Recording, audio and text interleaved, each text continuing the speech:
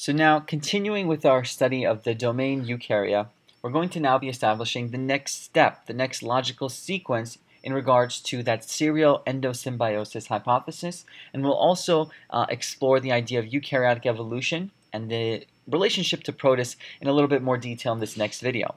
So we'll entitle this next flowchart Domain Eukarya 2, just to wrap up our understanding of this broad, complex, and very interesting evolutionary history of this domain Eukarya.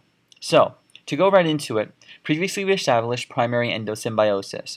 We have a cell, we have another living cell, and one of those cells is probably large, is going to eat the other living cell and exhibit primary endosymbiosis, so long as it doesn't digest that other cell.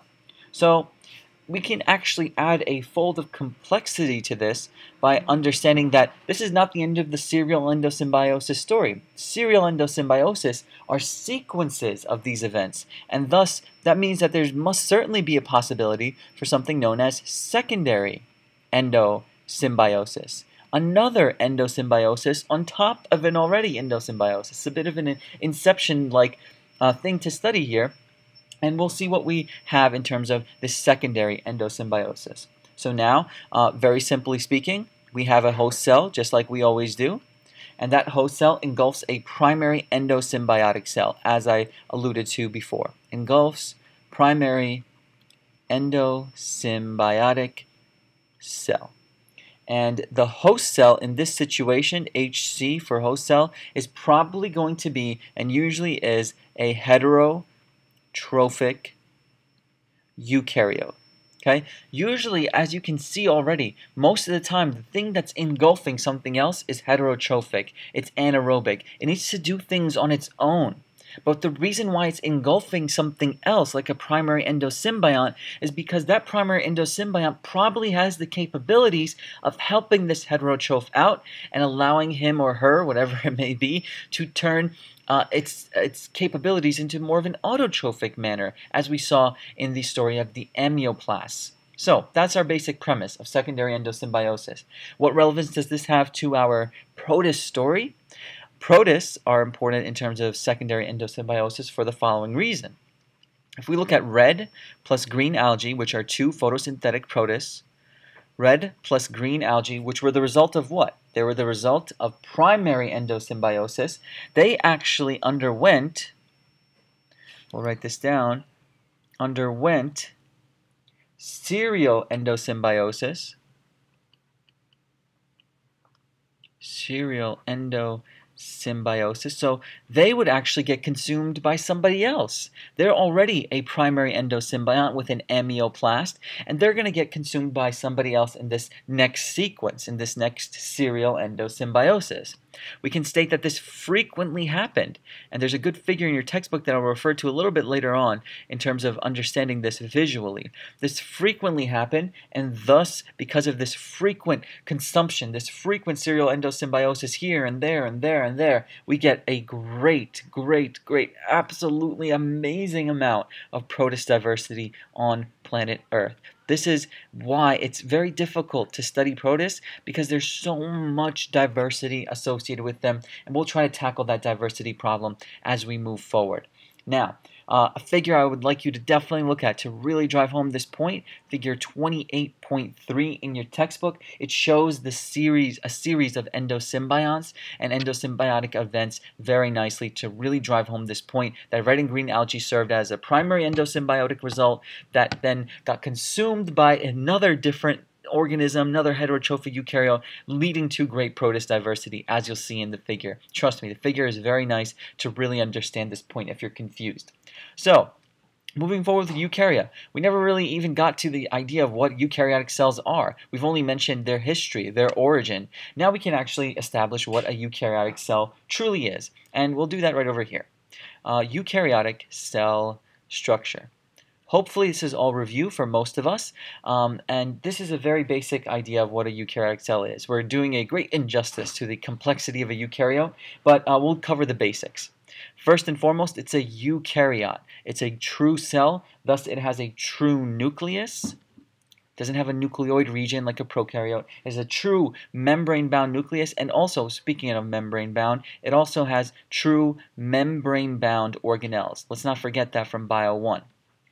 Okay, those are two major characteristics of all eukaryotic cell structures, and one that we probably haven't gone over in great detail is also the cytoskeleton. It's a very complex and advanced cytoskeleton that allows for a good amount of structural support for the cell, more so than a prokaryotic cell, definitely, and it also aids in movement. Now, we know prokaryotic cells are capable of movement based off of our previous understanding of prokaryotes, but this movement is a lot more complex. This structure that's supported is a lot more complex, so much so that eukaryotic cells are capable of great amounts of shape changes, protists especially, and also advanced feeding mechanisms. Again, both of which are exemplified by the protist group, by the protist entire diversity of the protists, show the shape changes and feeding events that we'll see as we cover the protists.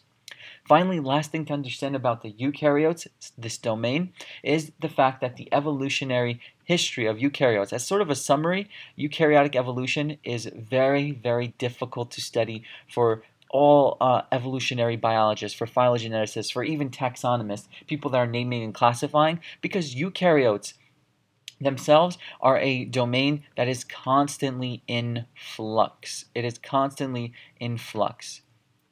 This would mean that the eukaryotes, though they separate themselves into 4 supergroups, we'll get into those supergroups as we move forward throughout Bio 2, actually, we'll delve into all of them. The problem with these 4 supergroups, the problem with the domain itself, is that there is no known root. There is no known singular common ancestor, in other words. And that is not good for somebody who's studying an evolution of an organism or a class of organisms like eukaryotes, because you don't know what the common ancestor is. The reason why there's no known root, and we can establish this as a secondary point, sort of point to it right over here, the reason why is because what we notice is that based off of the history that we studied, the evolutionary history, there was a simultaneous divergence from a common ancestor.